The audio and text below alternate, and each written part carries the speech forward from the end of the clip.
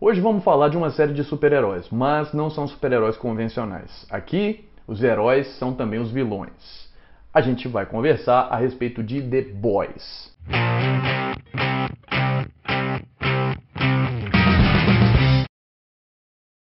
Bom, para você que não conhece, The Boys é uma série da Amazon Prime que conta a história aí de um mundo cheio de heróis, né? Pessoas com poderes, superpoderes.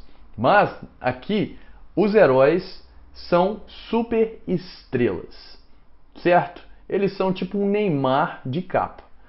Eles dão entrevista, eles fazem comercial, eles estão até em filmes, fazem filmes de super-heróis sendo super-heróis.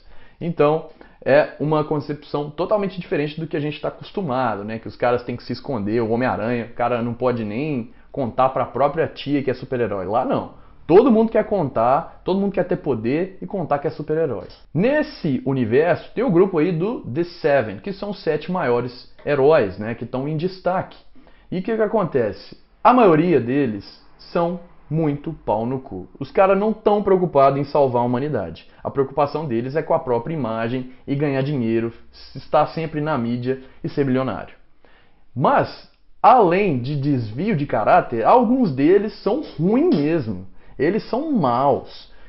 Principalmente o líder desse grupo, The Seven, que é o Capitão Pátria. O cara tem os mesmos poderes do super-homem, ninguém bate de frente com ele, ele é visto como um deus na Terra por toda a população, frente às câmeras, porque, na realidade, ele é mau mesmo. Mata o inocente, mata bandido, se alguém entrar no caminho dele, ou se alguém tentar descobrir algum podre da vida dele, e tentar prejudicar ele de alguma forma, o cara vai e mata, não tem conversa. A série é bem violenta, não é uma série para criança, então recomendo, tá? Se veio aí The Boys, não deixe seu filho assistir não, porque não vai ser legal, tá? É cabeça explodindo, é sangue para todo lado. Mostra uma cena aí.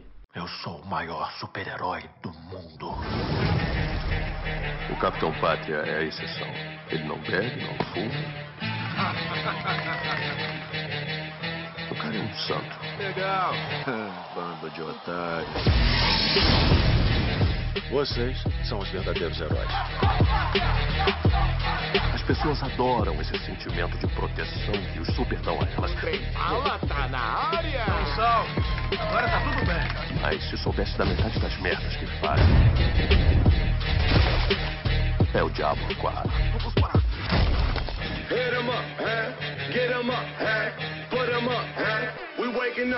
E hoje a gente vai ver uma cena, inclusive, do Capitão Pátria, que é esse cara que eu comentei, o líder, o chefe aí do grupo, que ele descobre, na verdade, spoiler, hein? Se você não assistiu a primeira temporada, para esse vídeo e não assiste. Spoiler alert.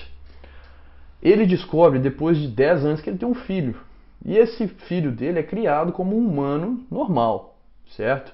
E aí ele não aceita, né? Filho meu tem que ser foda igual eu. Tem que ter super força, tem que voar, tem que sair raio laser do olho, e eu vou ensinar pra ele.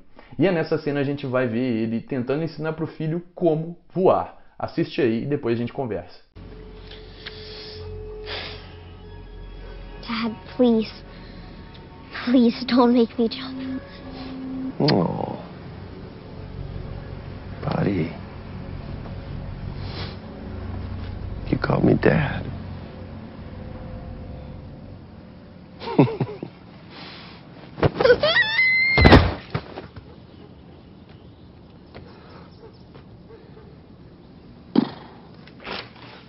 Ryan! God. Ryan! Hey! What did you do? It's fine. It's a 20-foot drop. Relax. Inhuman fucking monster. Come here. Don't help him up. Let him do it himself. Hey, Ryan. I need you to wake up, baby. Can you hear me? I'm right here. I don't think he's breathing. He's fine. I don't think he's breathing. I don't think he's...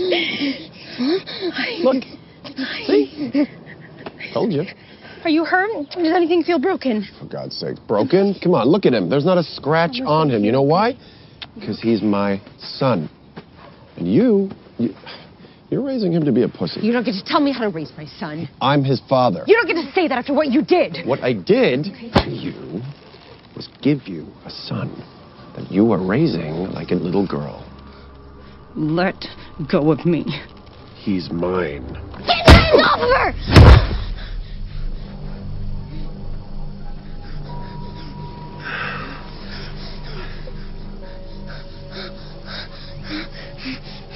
Good boy. You see? I told you. You're just like me, Ryan. No, I'm not like you. I'm nothing like you. I fucking hate you. Leave us alone. Hey, it's okay. I'm not angry. Ryan! Go away. Buddy, it's Leave okay. us alone. Ryan, this is a good thing. Já deu para perceber através dessa cena um pouco de quem que é o Capitão Pátria, né? Mas falando da cena em si, vamos destacar algumas expressões que apareceram e palavras também para a gente discutir. Vamos lá? Dad, please. Please don't make me jump. Don't make me jump. É o filho, né, implorando para o pai não fazer ele pular, não obrigar ele a pular. Então, nesse sentido de obrigar alguém a fazer algo, a gente pode usar o verbo make, do fazer, certo? Exemplo para vocês. My girlfriend makes me watch vis-a-vis. Não sei se você já assistiu, mas não é lá uma série muito boa, né? E eu tenho que ver. Vamos lá, segunda cena, né? Aí o pai já empurrou o filho e caiu no chão todo dolorido. E aí, o que acontece?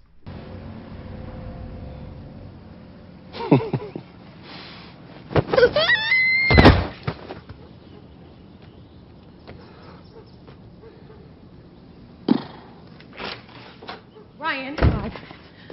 Ryan! Hey! What did you do? It's fine. It's a 20-foot drop. Relax. O pai fala para a mãe o seguinte: não preocupa não, he's fine, ele tá bem. A gente aprende muito esse fine na escola para responder no sentido de cumprimento. A pessoa pergunta: e aí, tudo bem? Você diz, I'm fine. Nesse caso, não é muito usado pelo nativo da língua, tá? Você não vai ver americano ou britânico usar dessa forma. Geralmente, no cumprimento, fala, how are you doing? How are you doing? A pessoa responde, I'm good. O good é muito mais usado. O fine é usado nesse tipo de situação. Você vê que a pessoa machucou, ou que você vê que a pessoa, pela feição dela, pela cara dela, ela não está muito bem. Aí você pergunta com a intenção de saber se está realmente bem ou não. Não como cumprimento, mas caiu. Aí a pessoa vai dizer, I'm fine. Eu estou bem, não machuquei nem nada, ou não foi nada demais. Nesse caso, sim, o fine é usado. E aí, ele falou, né? Ele está bem, esquenta não, né? He's fine. Vamos para a próxima cena, que aí o pai e a mãe, né, começam a discutir a respeito do filho, né, da influência dele na vida do filho, né, loucura, né, jogar o filho do telhado. E aí, o que acontece? O pai justifica, olha só, mais uma vez ele diz o quê? Inhuman fucking monster, come here. Don't help him up. Let him do it himself. Hey, Ryan, I need you to wake up, baby. Can you hear me? I'm right here.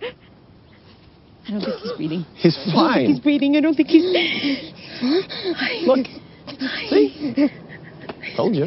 Are you hurt? Does anything feel broken? For God's sake. Broken? Come on, look at him. There's not a scratch on him. You know why? Because he's my son. There is not a scratch on him. Não tem nenhum arranhado nele, é scratch. Então, esse arranhado pode ser para você que caiu, mas também pode ser em objetos, olha aí. I have a black car, so whenever I look, there is a new scratch on it. Se você tem carro preto, vai me entender. Bom, e aí ele justifica e os dois começam a discutir sobre a criação do filho. Vamos ver a próxima estrutura. And you're raising him to be a pussy. You don't get to tell me how to raise my son. You don't get to tell how to raise my son. Você não tem direito de falar nada sobre como eu crio meu filho. O verbo raise é do aumentar, elevar algo. Mas também o raise é usado nesse sentido de criar uma pessoa, né? Criar um filho. E aí, você pode dizer também, quando você for falar, por exemplo, eu fui nascido e criado em tal lugar. A gente usa o raise, olha só. I was born and raised em São Paulo. Eu fui nascido e criado em São Paulo. Então esse raise é para nesse caso de situação também. Eu fui criado pela minha avó. I was raised by my grandmother. Então é um caso que a gente usa muito o raise nesse sentido, tá? E às vezes, né, a gente tenta falar essa situação e não lembra da palavra, é o raise. Vamos para a próxima. I'm his father. You don't get to say that after what you did. What I did to you was give you a son that you are raising like a little girl. E aí, o cara fica nervoso, né? Ele diz o quê? You were raising him like a little girl. Você estava criando ele, é o raise de novo aí, ó. Você estava criando ele como uma garotinha, né? Então o destaque aqui é pro like. A gente lembra às vezes do like apenas como um gostar, mas não. O like também é o comparativo, essa ideia do como para comparar. Exemplo. Prime Video is like Netflix, but a little bit worse. Netflix ainda é um pouquinho melhor, né? Apesar das séries da Prime serem muito boas. E aí, por fim, o menino, né, fica puto com o pai, que ele agarrou o braço da mãe, né, empurra ele com toda a força, e aí a mãe já pega o menino para entrar para dentro de casa, e o pai diz, tá vendo? Eu sabia que era meu filho, né, tem super força sim. E aí, o que acontece? Ele fala com o filho, ei, eu não tô nervoso, eu não tô bravo. Just like me, Ryan. No, I'm not like you. I'm nothing like you. I fucking hate you. Leave us alone. Hey, it's okay. I'm not angry. I'm not angry. Destaque aqui para pronúncia. Muita gente confunde aqui o angry, do bravo, nervoso, com o hungry, com H-U, que aí é o de fome, tá? Então, cuidado. Angry com A, que foi o que ele usou, a ideia do zangado, bravo, nervoso. Agora, o hungry com H, aí é a ideia de fome, tá? Situações completamente diferentes. Dad, please. Please don't make me jump. Oh, buddy. You called me Dad.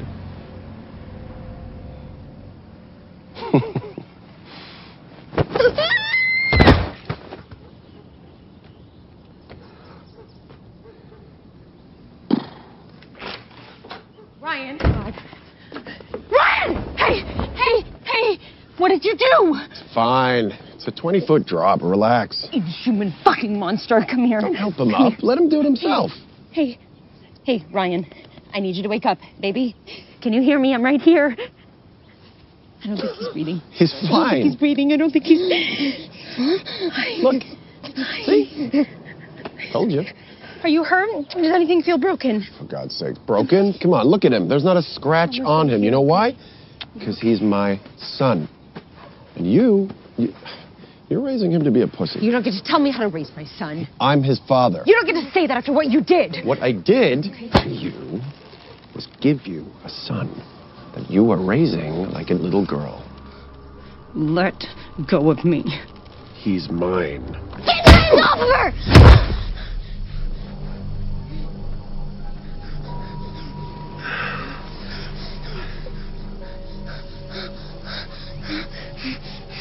Good boy. You see? I told you. You're just like me, Ryan. No, I'm not like you. I'm nothing like you. I fucking hate you. Leave us alone. Hey, it's okay. I'm not angry. Ryan! Go away. Buddy, it's Leave okay. us alone. Ryan, this is a good thing. Vamos agora para o review, logo após a vinheta. So, The Boys is definitely one of the best shows I've watched recently. I can't say it's one of the best shows ever because, you know, they always screw up in the end, but it's totally different. It talks about superheroes, but in a different perspective. It's a little bit sarcastic. It talks about how the media influences people, and there is a little bit of comedy as well, and much violent. So I love it. If you have a kid, an 80 years old son, I totally recommend you don't let him watch. It's not for kids. E aí, concorda com a minha opinião? Não? Deixa aqui nos comentários, me diz se entendeu. Bom, é tudo pelo vídeo de hoje. Espero que tenham gostado e até a próxima.